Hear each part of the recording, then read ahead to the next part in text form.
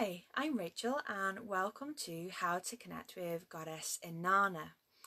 Goddess Inanna is an ancient goddess from Sumeria and she really goes back many thousands of years. We have poetry, hymns and songs all about her in her aspect as Inanna from 2000 to 3000 BC, and then in the archetype of fertility goddess, again we have depictions and pictures and tales of her going back 10, 20, some even 30,000 BC. So she has been supporting women and having her stories and myths told for a really long time. So she has lots of wisdom to share with you. She is the goddess of heaven and earth, and she covers all aspects of woman. So she's quite unusual in that in her stories and her tales she is not just mother or crone, she is maiden, she is lover, she is wife, she is daughter, she is priestess, she is wise woman, and she is queen. So she is really there for us no matter what stage we're in and no matter what archetype that we're hoping to work with. In ancient Sumeria she was also goddess of love and war, divine justice and politics, and she is a really loving goddess to connect with. So here are my top 3 tips to connect with Goddess Inanna. So my first tip is to connect with Venus. And Venus as in the celestial being that travels through the sky. So the ancient Sumerians knew about Venus and the travels of Venus through the sky, dancing around the moon and the sun and the earth. And they explained this movement through the sky through the stories of Inanna. So through her descent into the underworld and then her ascent. So when she appeared and reappeared, and they knew her as the morning star and as the evening star. And when Venus makes its dance in the sky, it creates this beautiful 5-petaled rose over the 8 years of its travel.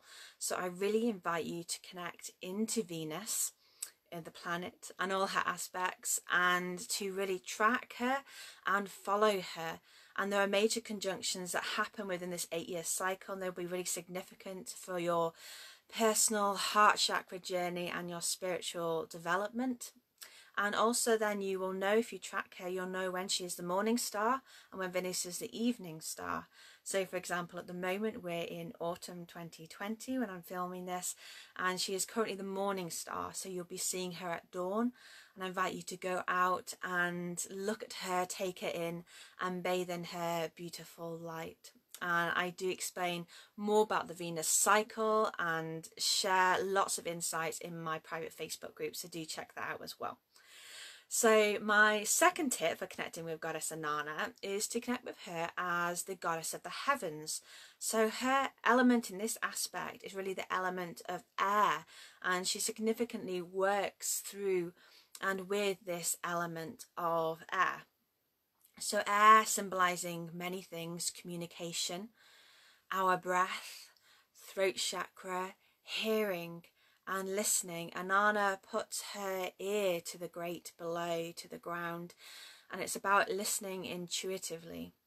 So you can connect with the element of air in a few different ways, but here are my suggestions. So I invite you first of all to really bring into your space incense, and the incense that's particularly connected with Inanna is oud, sandalwood and musk. So I invite you to use those 3 if you're going to do any kind of rituals, or just when you're reading about her, when you're out with Venus, watch the incense, how it dances and moves through the air. Another way to connect with the element of air is through dancing with veils or silks, fans, wings and feathers. And you can use with these veils, you can use, or the wings as well, anything, use the colours of lavender and pink. So these soft feminine colours that really are symbolic of Inanna and that she loves as well. And then also just connecting with the element of air by going outside and being in the wind, feeling it on your skin and in your hair, listening to the whispers and the tales and the stories, and consciously thinking about your breath and how it moves and dances through the air. My third tip for connecting with Goddess Inanna is really holding space for your shadows. So the tale of Inanna, the descent of Inanna, is really about her choosing to go down into underworld, and this is really unusual. In lots of myths and tales, the goddesses are kidnapped or forced or taken down into underworld. Inanna is really inspirational to us in that she chooses to go down into underworld. She's curious about the great below, and the great below really symbolizing those shadow aspects of ourself and our inner depths and our inner underworld. And she goes down there by choice to explore out of curiosity, travels through the 7 gates, everything being stripped of her that is symbolic of her queenliness and her ornaments of all that she has achieved in her life, until finally in the depths she meets death. And her story is really a reminder to go with compassion, curiosity and love to those shadow, dark and deep aspects of ourself. And also a reminder that when we are in those dark places, in the dark night of the soul, which we all experience, to know that even when we are down there, that we will ascend again at some point. You know, like the dance of Venus, it's a roller coaster. It's a dance. We're spinning and turning, ups and downs, and to really hold ourselves in those spaces and to know that there we can learn great things, that we can have revealed to us real insights and learn about all of us, and therefore embrace all of us, because it all contributes. So have a wonderful time with Inanna and connecting in with her. She's a really supportive goddess. Thank you for listening, and I hope that these are helpful. And then if you'd love to work with Inanna more, like I said, in my private Facebook group, I have a longer hour-long meditation introduction to Inanna, and I also in another video talk about Venus and their cycles.